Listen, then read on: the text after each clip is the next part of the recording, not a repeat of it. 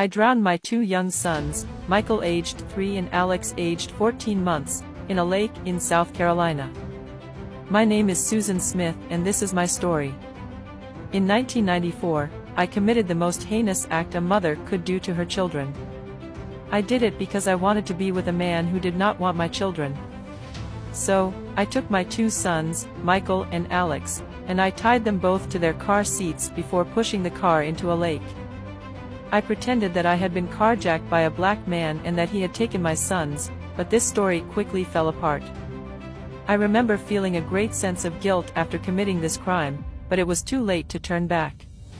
The bodies of my sons were found in the lake a few days later and I was arrested and charged with murder. I pleaded not guilty and even organized searches to try to find my sons, but I eventually confessed the truth to the authorities. I was found guilty of the murder of my two children and sentenced to life in prison. I know that I can never go back and change what I have done. I know, even today, I am haunted by the memory of my sons every day, every minute of my life, and I deeply regret what I did. Even if you are madly in love with a man or a woman but they cannot accept your children, be aware of the consequences of your actions. If you want to support us and learn about the stories of other people, consider following us.